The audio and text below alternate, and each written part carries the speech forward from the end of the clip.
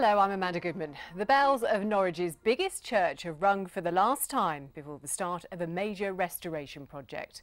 St Peter Mancroft Church is creating an international centre for training bell ringers, only the third of its kind in the world, as Richard Smith reports. Trevor's going, she's gone. The St Peter Mancroft Guild of Ringers before a service this morning.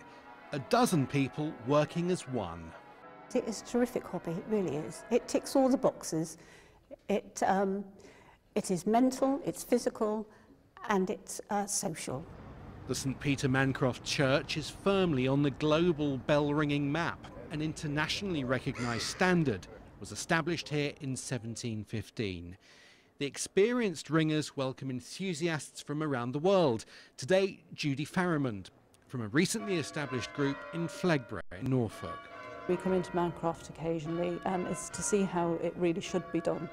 When you're learning, you like to see the experts ringing. So having a training centre here in Norwich is going to be excellent for people of all ages who want to start learning. The purpose-built training centre will be formed in the church tower through the restoration of a ringing gallery removed in the 1800s. There'll be a complete set of computerised training bells with dedicated trainers.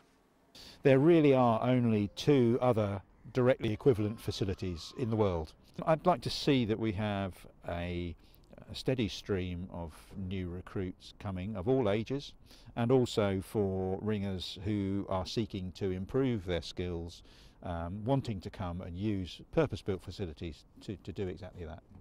The centre hopes to attract visitors from across the East, whether they want to ring or simply learn about the history of ringing in Norwich. 6 months of construction work starts tomorrow.